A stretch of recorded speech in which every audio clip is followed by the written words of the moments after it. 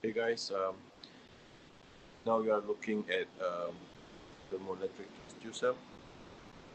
Okay, so um,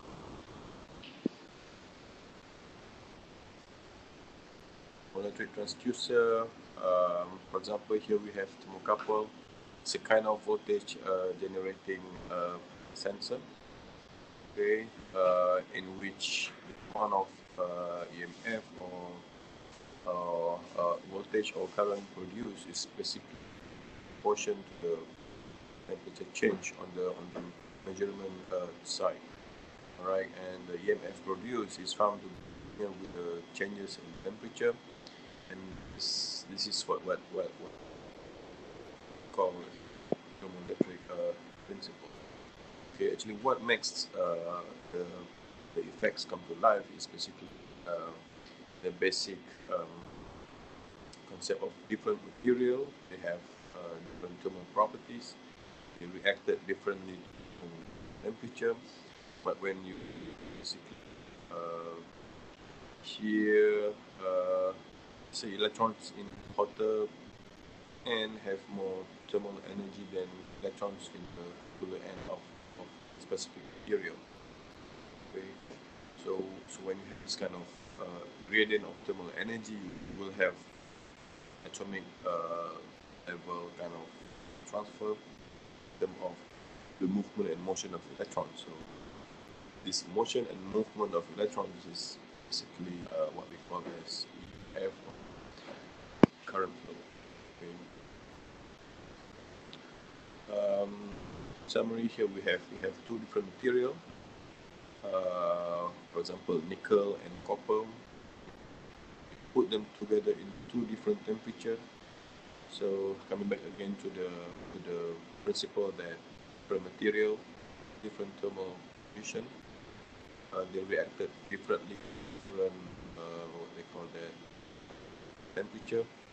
When these two material who have different thermal condition, when you join them together, basically you are creating some kind of imbalance, some kind of gradient potential, gradient energy. Material A, they have different energy at different temperature. Material B, they have energy at different temperature. Put them together, you are creating imbalance and gradient. This will basically make move towards equilibrium, reach equilibrium. All right. So this is more or less like what you call as thermoelectric principle. And now we are looking at Seebeck effect.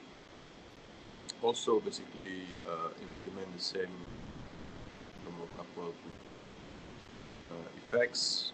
Have two material A and B joining at two different temperature T1 and T2. This setup will cause EMF. Here established in the circuit, causing current to flow, and the EMF produced is proportional to the difference in temperature between these two junctions. Okay. They mentioned up there you have T1 and T2. Again, going back to the principle of two material, two temperature. Okay, and then see the formula for the epsilon solid state theory of the EMF. It's basically the charge movement between material A to material B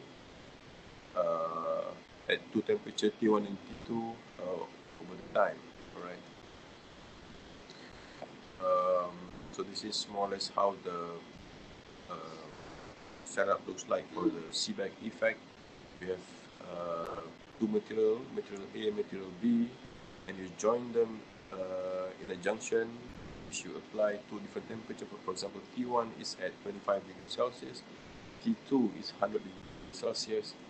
By this setup, you will induce EMF or you will induce current.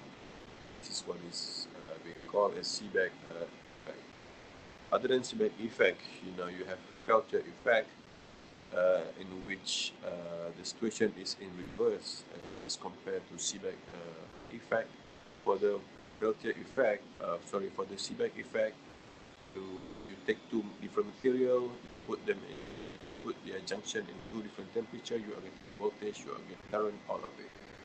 Alright, so in this case, you get current and voltage from the setup. Okay. As for the Peltier effect, the thing works in reverse. Okay, you current, you give voltage, you will be observing thermal difference between these two materials. So it works basically reverse as the Seebeck effect, right? Again, I repeat, for the Seebeck effect, you set up two different materials, you join them, apply two different temperature, you get voltage coming out. But for the Peltier effect, you give voltage to the setup, you will observe two different temperature at these two junctions. Okay, the amount of temperature that you are observing is basically in proportionate to the amount of current and voltage you are applying to the system. Okay, in this case, you have the side that is hotter and you have one side that is cooler. Okay, so this is basically thermocouple. Okay, also using the Seebeck and the Peltier effect. Okay, again, two different material, two different temperature. Okay, and one temperature is clearly reference temperature because as a sensor we are measuring one temperature. Okay, but according to the principle, you have to have temperature in order to make the system work. So one temperature will be kept at the room temperature and the other one is putting at the measurement point. So you have two temperature, two material, voltage coming out. Same setup. It's a Seebeck. Okay.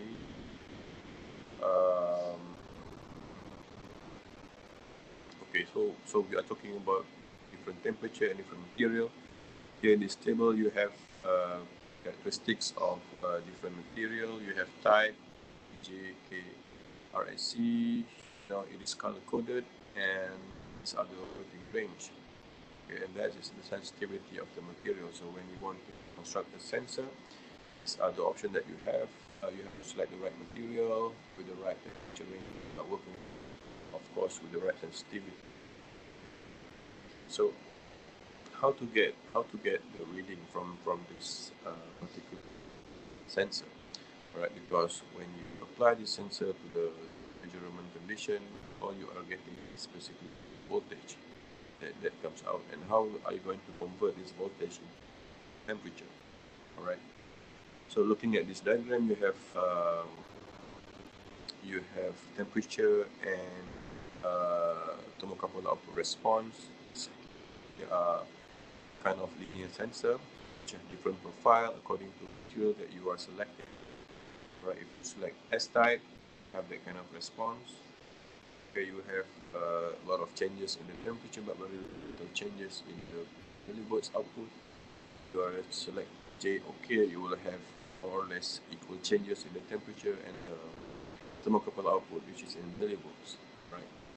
So this is some kind of mapping table in which if you are using I would say S type of thermocouple, if you are looking from the graph at the graph in temperature of 1050 degrees Celsius, you are looking at 10 millivolts. All right, so here you have the graph, you can easily map them out.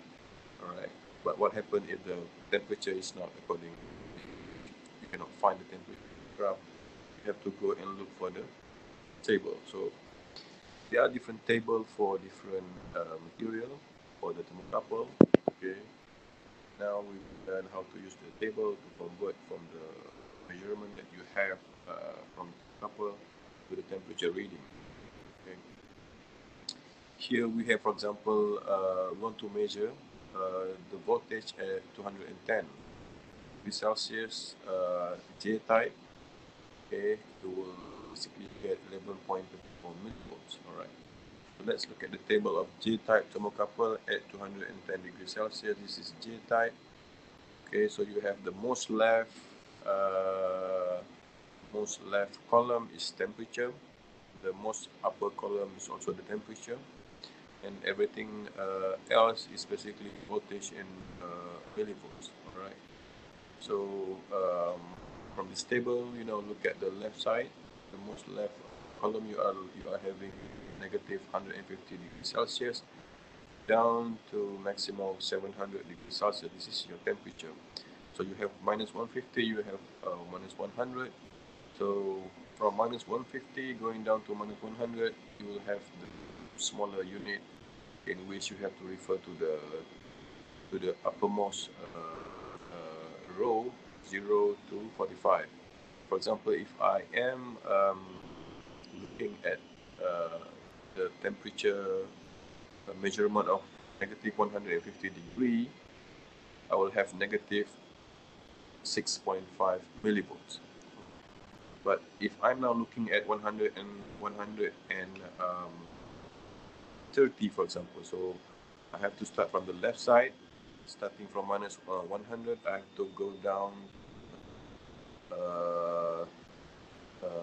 I have to find another 30 degree.